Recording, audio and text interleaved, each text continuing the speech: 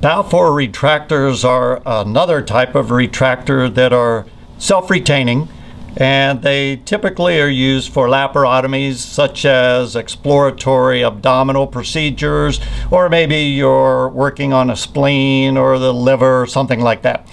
And of course, again, they come in a variety of different sizes.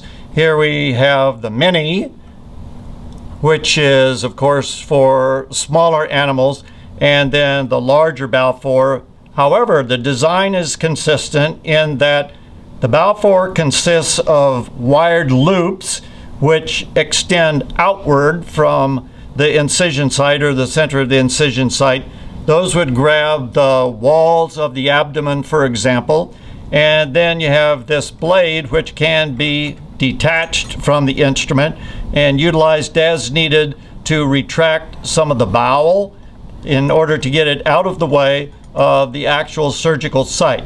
So in the larger Balfour, again, the blade is very handy for retracting a lot of the internal viscera. Smaller Balfour is frequently used for laparotomies in smaller animals, and again, it's self-retaining by simply tightening the screws. And oftentimes if you're using the mini, you're not in need of the blade, but the blade can come with the instrument as well.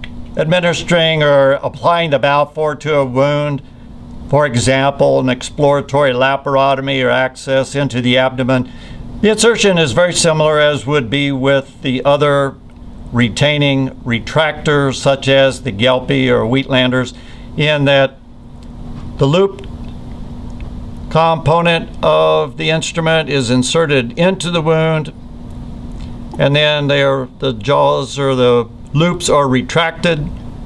It is self-retaining by tightening screws.